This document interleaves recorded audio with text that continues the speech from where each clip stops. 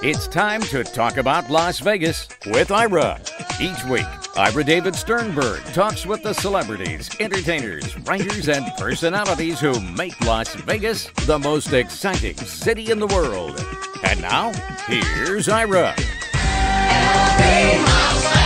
Anything you want us to be, bring us your fantasy, LV. My guest is an actor, comedian, author, game show host, television personality, and singer. And he's singing, and what he's singing is why he's here today. John O'Hurley is a man with standards, and he'll be singing those standards. It's a 90-minute retrospective on the songs from the Great American Songbook, the Thursday, April 13th at the Italian American Club. Showtime is at 8 p.m., buffet dinner at 6:30. For ticket information, go to iacvegas.com. And for everything about John O'Hurley, you could go to johnohurley.com, but better to follow him on Twitter at I'm John O'Hurley. And John, welcome to the show. Thank you, Ira. Thank nice you. to be with you. It's a pleasure having the world's seventh most interesting man on the show. So I appreciate that. It is. It is. I know. And the reason I am that is because I know that on any given day, there are only 6 people having a better day than I am. There's so much about your career, but I have to start off by simply, it's important. What was it about the Great American Songbook that drew you to it? Was there a particular song or composer or lyricist or a combination of all of that? Well, absolutely all of it. In a way, all of it, but most of it was really around the songs. And I talk about this in the show that my mother would hum. My mother was a hummer. She never sang a blessed lyric in her life. But so I grew up surrounded by the melodies of the Great American Songbook. And I was just intoxicated with the melodies of that period. It just mesmerized me. The wonderful songs, and many of them were the themes from the great movie musicals of our time, or just movies of our time, not even musicals for that matter. But Henry Mancini, probably Moon River is probably the most impactful song on my life. I think it was my mother's favorite song, and for me, I thought it was the greatest song ever written. But she hummed it; she didn't sing it. That's right. You couldn't get her to sing it. No, she went. Every now and then, I get a la la la out of her, but pretty much it was always that.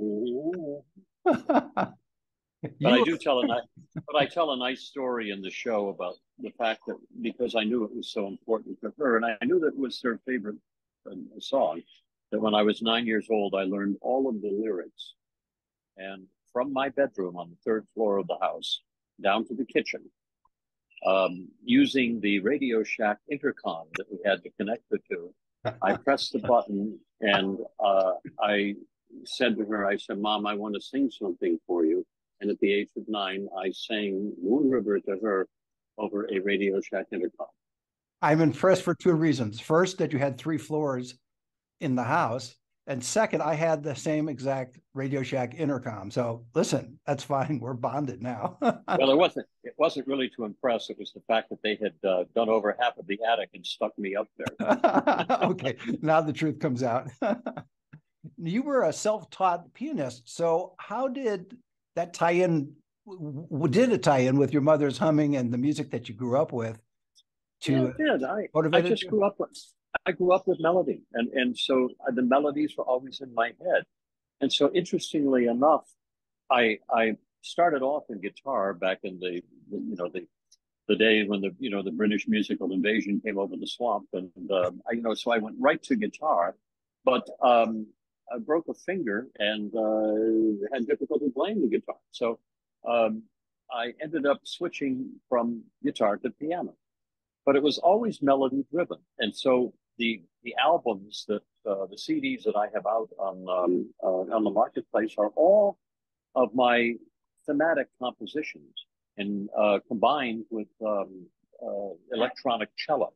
So they're very kind of Yanni-esque, very swirling, sweeping compositions. And again, I'm melody driven. So I'm addicted to just great sweep. I want melodies. I'm that kind of Irish poet sitting on the cliff, shaking his fist at at the skies.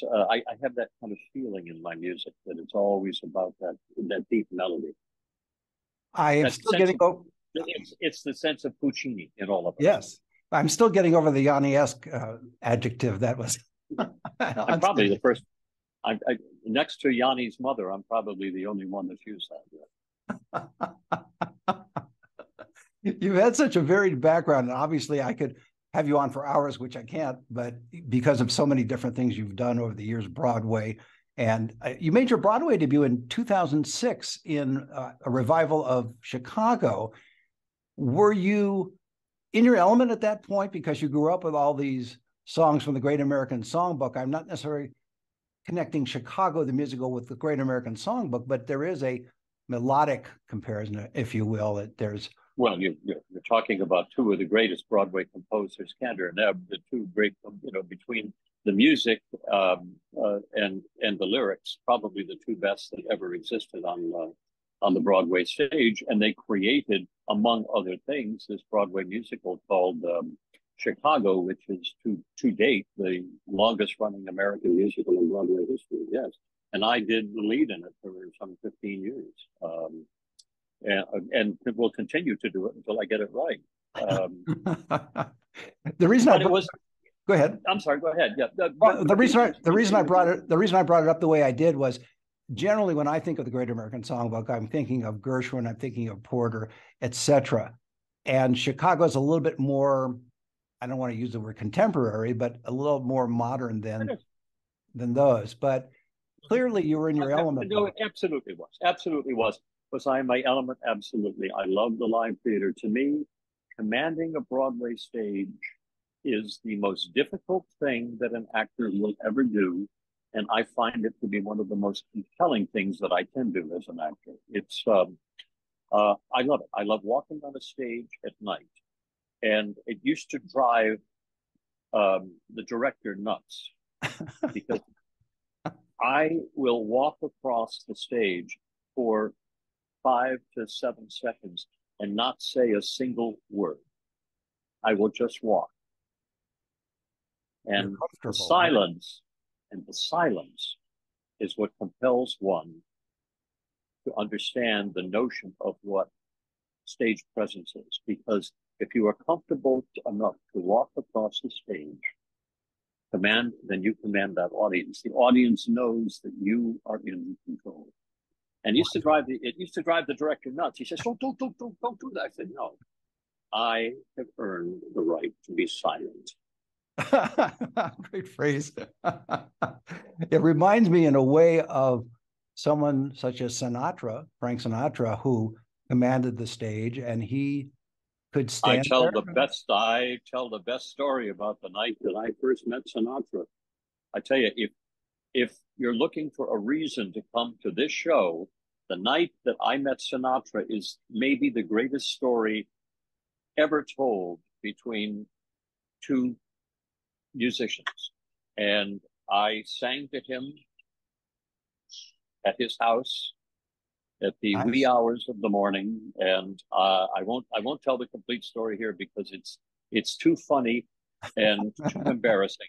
But I tell you, but let's go back to the idea of Sinatra walking across this. When he walked into the room that I was in out in Palm Springs, and there were 3,000 people there, and the lights, 10,000 watts of light hit him and Barbara in the corner of the room as they were walking in, and there was a sea of silence that erupted into applause. And I understood what stage presence was when I watched him walk in and take a left-hand turn around the front of the stage. And I said, it reminds me of the lions in the Kalahari, that they never had to look over their shoulder. There's no reason to. They were the king. That's what Sinatra was. He was able to feel comfortable in every environment because he is the king. And it took me a while to learn that, but I tell you, it was probably the greatest lesson that I ever heard was that night that he and I met. And that's, again, to hear the whole story, April 13th at the Italian American Club, where it's 90 minutes. It's not 60 minutes. It's 90 minutes of music, singing, and stories. And only one tier. Only one tier. All right. Only one tier. I keep the tears to a minimum. I keep the tears to a minimum, but they will flow. Excellent. I was thinking of the other kind of tier, TIER, where you had a two-tier show. So, but no, that's great. When you put the show together, you must have been frustrated with the abundance of music you could choose from, the abundance of songs from the Great American Songbook. How in the world did you do it? It's very. I'll tell you the way this all happened. Michael Feinstein, who of course is the king of cabaret in America, and called me up out of the blue one day at my home in Beverly Hills, and he said, "Have you got a one-man show?" And I said, "Well, of course I do." and I said, "No, I don't." No, I said, "But I will." Yes. And that was on a Thursday. And by Sunday, I had my own one-man show. I sat down all weekend and the thing just came right out of me. Now, what I didn't do, he said, and the reason for all of this was that he had a new cabaret up in San Francisco at the Hotel Nico. And he said, I'd like to use you to open the show up there on Halloween evening. I said, "You son of a bitch, are you kidding me? You want me to open a show on Halloween evening of all places in San Francisco?" I said, what's going to walk in the door? You know what I mean? And I was right.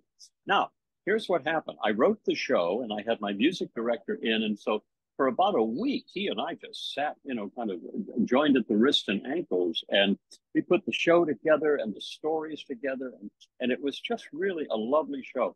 What I never did was to add up the running time of the show, because I would have realized that we had a 2-hour and 20-minute show.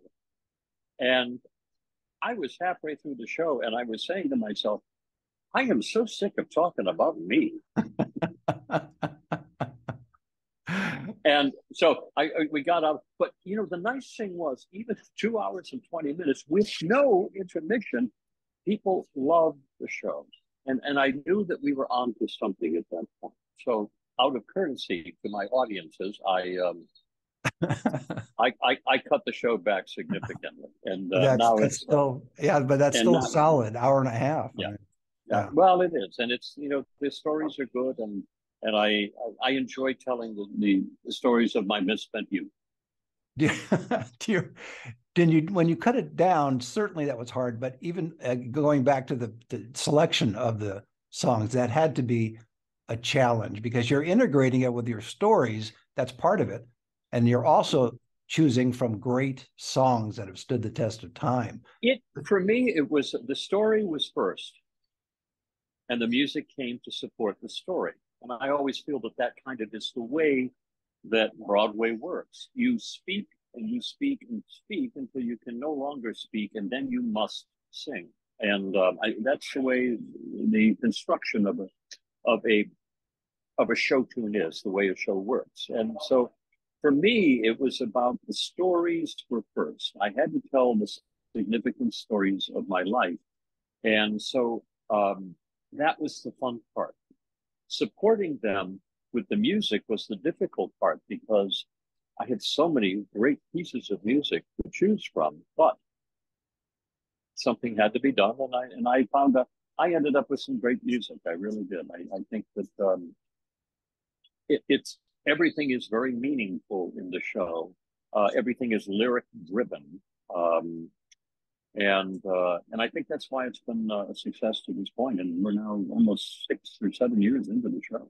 I think too that the challenge, in addition to all these great songs that are part of the Great American Songbook, you had to match the song to the story, so that there's the songs really underscore what I was doing. Exactly. Exactly. And then you had to cut it down to an hour and a half. Have you had an opportunity to bring it up again to more than 2 hours? Have you had a chance? That would be the cruelest thing. I went to the Colony Hotel in Palm Beach, and that was the second performance of the show. And that was maybe a week or two later after I did the show and it was still the same length, the show when I did the show in San Francisco, but it was still the same length because I didn't know how to cut it back yet. You know, I really hadn't had a kind of a beta test of how I cut it back. So I finished the show at 2+ hours, and honest to goodness, a man walks up to me who was 92 years old at the end of the show. Again, this is in Palm Beach, right, at the Colony Hotel, where the average age is 92. It's 92. That was, he was just a slight chicken. So it was. He came up to me and said, "I want to tell you something. I'm going to give you the greatest compliment I could give. And that was, I, at no point during your show, as long as it was, felt a need to get up and go to the bathroom." I said, well, the critics rave. Critics rave. I couldn't have asked for a more stunning review than that. Absolutely. That should be as part of the blurbs. It should be right out there on the marquee. No need to go to the bathroom. But on your own, you still cut it to resist the urge to pee.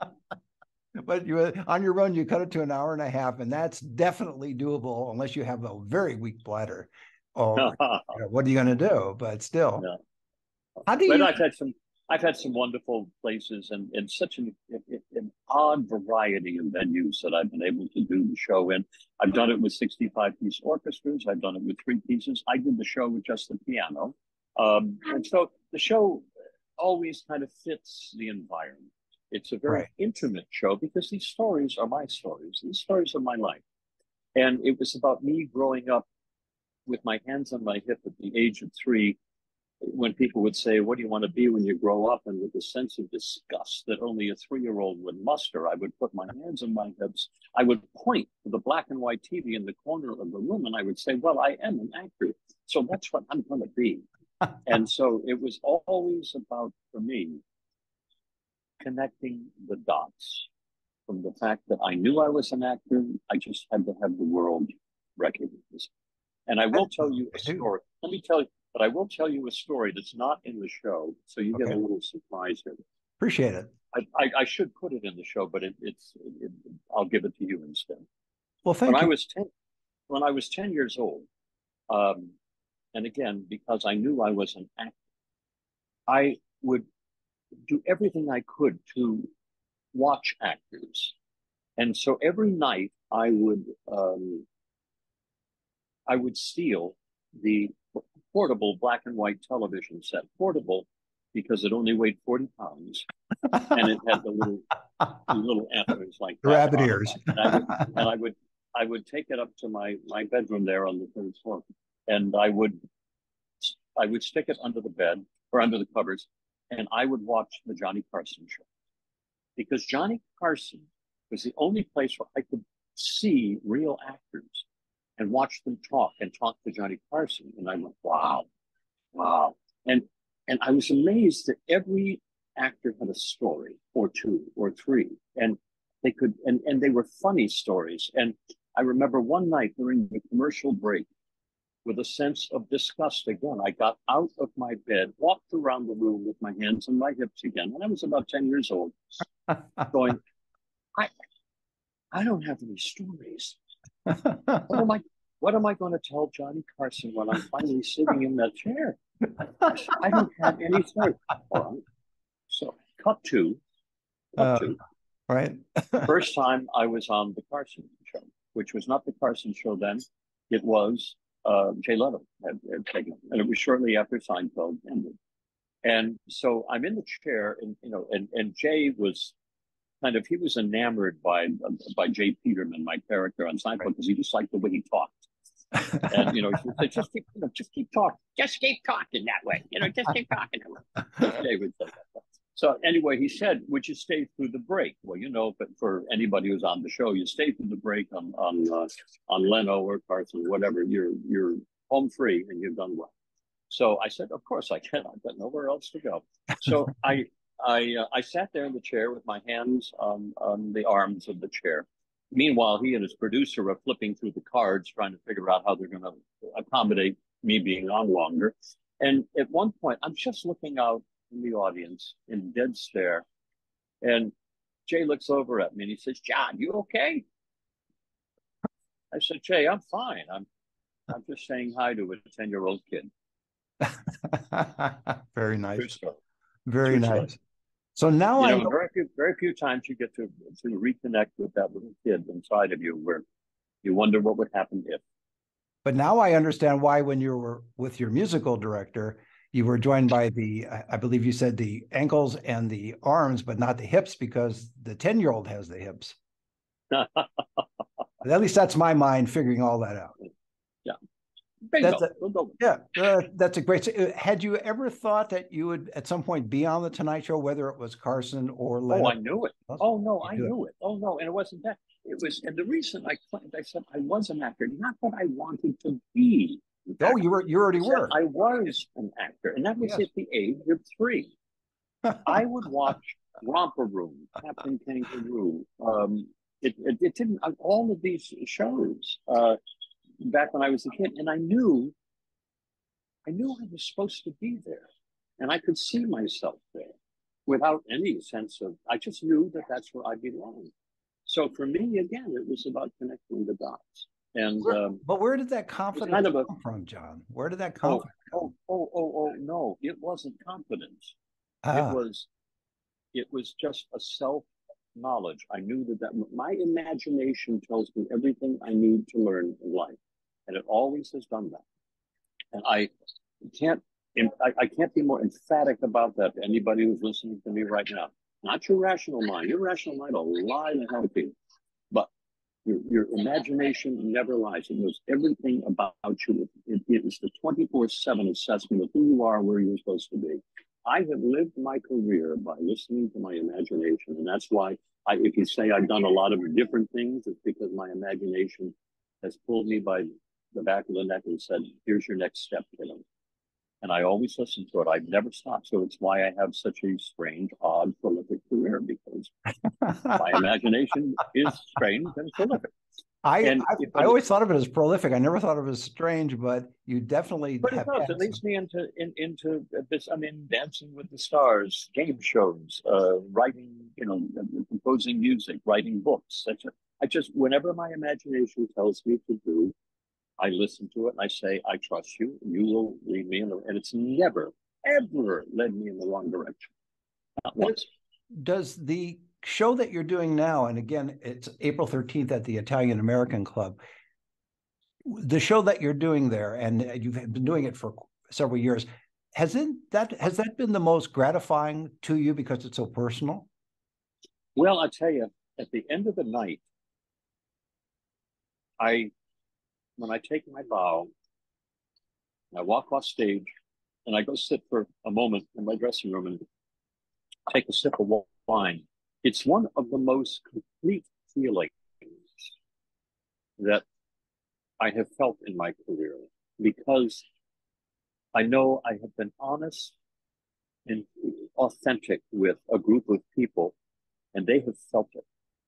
And as I say, when you can make a group of people produce one tear, and at the same time laugh hysterically, and at the same time be so quiet that you can hear a pin drop. You cannot hear a sound in my show.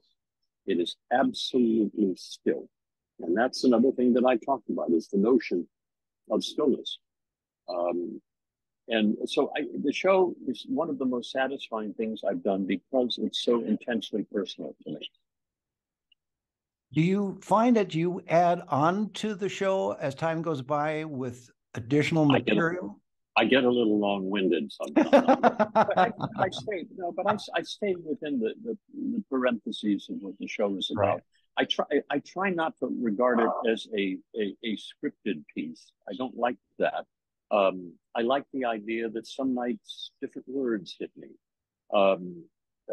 And different ways to express the same idea, the same story, or different observations about that moment are still there. So I like to keep it, as I say, more on the authentic side, rather than saying, "Well, and then I wrote." Yeah, right. Exactly. It has to be a challenge for you, given your career in Hollywood, that at the same time you're striving for this authenticity and you succeed in the show, when people think of Hollywood as a certain way, you can't be, in many cases, authentic in Hollywood because you'll never get the career you want to get. You have to somewhat play the game. And yet you seem to be able to do both. Yes. So I don't. I mean, here's, I mean, you can't pick a career. A career is a set of circumstances that you stumble upon as you take the half look over your shoulder and say, look, oh my goodness, that's my career. I could never have predicted out front that I would do all of the different things that I do or did. I could never do that. I could never forecast all of that. They came through opportunity. And the opportunity I always listen to if I can see myself being a success. So Hollywood doesn't bother me. I've never been to an awards ceremony in my life. I have hosted several, but I have never been to an award, even when I won the night of the Screen Actors Guild Awards. I never went. It's not important to me. It's just, awards are not important. It's the completion of what I do. I never watched Seinfeld First One because it was theater to me. I wanted to remember it as theater. Right. A television show or a movie, that's an editor's medium. You do all this work and ends up in the hands of the editor, or and you know what I mean. And then they put a show together based on what the timing or the plot line or whatever they do. Well, that had nothing to do with the fact that I memorized a 10-minute monologue that's now sitting on the floor. Right. I don't want to watch that. So it's of no importance to me. I would much rather remember it as theater, as a live, authentic event. And so Seinfeld was always that way for me. I never cared whether, watching it didn't mean anything to me. I knew when it was funny, because if it made me laugh, and I would every now and then have the corner of my mouth and go up like that, and I knew a lot. I'd like, you idiot, you better not. But I mean, I knew when it was funny, and so I said, that's enough. I don't need to watch the show. And probably the most important question when they come to see you at the show, will they get the chance to meet the 10-year-old? Oh, yes. I never lose that kid inside me. I really don't. Unfortunately, I have a 16-year-old child who helps me and makes sure that I don't. Do you find we are all just bozos on the bus, my friend. That's all. Do you find the traveling okay as you go from city to city and perform? Are you okay with that?